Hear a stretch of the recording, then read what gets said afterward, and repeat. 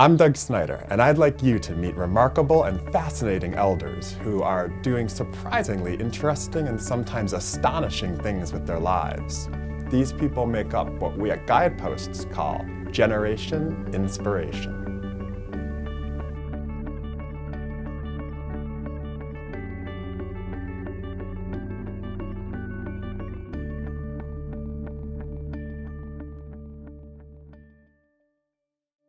I'm Lillian Yonally, and I was a woman's Air Force service pilot. And it was something I could give that I had a skill for, and it was needed, and they finally figured out that somebody better help out so the guys could go overseas and do what they were needed to do there. And the in-country or local requirements for delivering airplanes from factories to bases, or airplanes that needed some repair back to the factories. I was in a tow target squadron.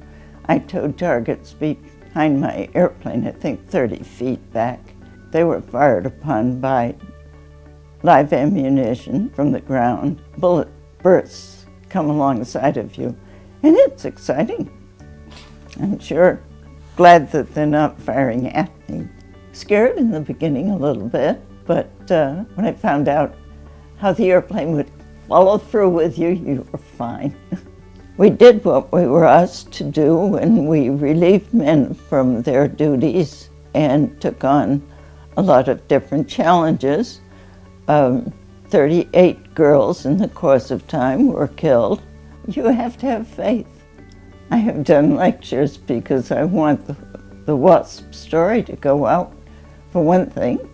Secondly, I think that it inspires people, and we're part of history. It needs to be told. I think retirement would be very boring, and I have more to go. And I want to share it with people. I believe in this. I believe women can do most anything men can if they really want to. There is a need for that to be known. All people can do anything they want to if they just apply themselves. Believe in yourself. Believe that there is a higher person who's going to look after you if you have the guts to go for something. On March 10th, 2010, we received the Congressional Gold Medal, honoring us for what we had done. And that was a very fine closure. It was beautifully done, and I'm very proud to own it.